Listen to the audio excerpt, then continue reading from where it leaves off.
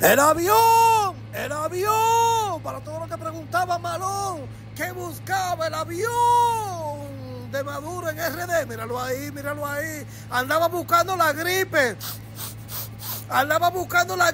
míralo ahí, y adivinen, que hay otro avión allá, hay otro avión veneco. Ay, coño, ya ustedes saben qué fue lo que pasó, ven a ver y entérate aquí, ahora mismo. ¡La gripe! No.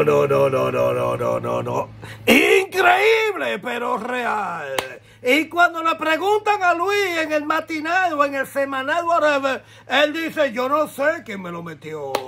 Aquí hay aviones que no sabemos de dónde son, quién nos lo está metiendo aquí. Míralo ahí. Ahora es que estamos sabiendo, ahora es que estamos cayendo en cuenta. Hace un par de días, un par de semanas, no sé bien, la semana pasada, vinieron y publicaron, agarramos un cargamento fuertísimo de qué sé yo cuántas toneladas de gripe, de moco en RD.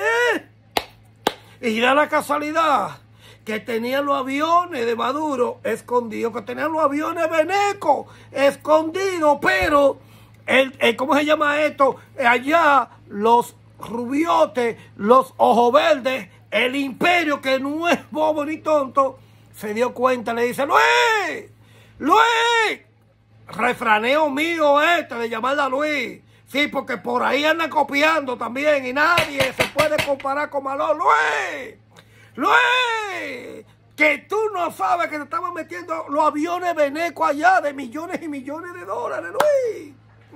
Y da la casualidad que coinciden los aviones con la gripe, que decomisaron todos esos mocos, toda esa gripe, y también han encontrado los aviones. ¿No será que los aviones venecos fueron a recoger la gripe? Fueron a recoger el polvito para empolvarse y maquillarse, míralo ahí. Pero eso no es nada, ponme la foto. Otro avión veneco que estaba escondido ha sido descubierto. Y Luis tampoco sabe de ese avión. Luis dice, me lo meten hoy, me lo meten mañana, me lo mete todo el mundo y yo no sé nada. ¿Cómo es posible que un presidente de una islita, de un paísito tan chiquito, se lo metan por todos lados y él no se dé cuenta? Se lo meten por adelante, se lo meten por atrás, aviones por aquí, aviones por allá. Y que él no sepa lo que se está meneando, como tampoco él sabe que en la escuela los niños de nosotros no están estudiando, como tampoco él sabe que están haciendo centros y a las vecinas le están regalando la ciudadanía de nuestro país, y que los niños extranjeros cuando nacen le entregan la acta de nacimiento dominicana, y tú tampoco sabes, Luis, alto es jobo, dulce leche, despierta, que te van a cantar bingo. Lo que pasa es que como Luis sabe que para el 28 él no va, que Hipólito no va a permitir que tú vayas, que Hipólito va a enchuflar a la hija de ella, Carolina, como de lugar.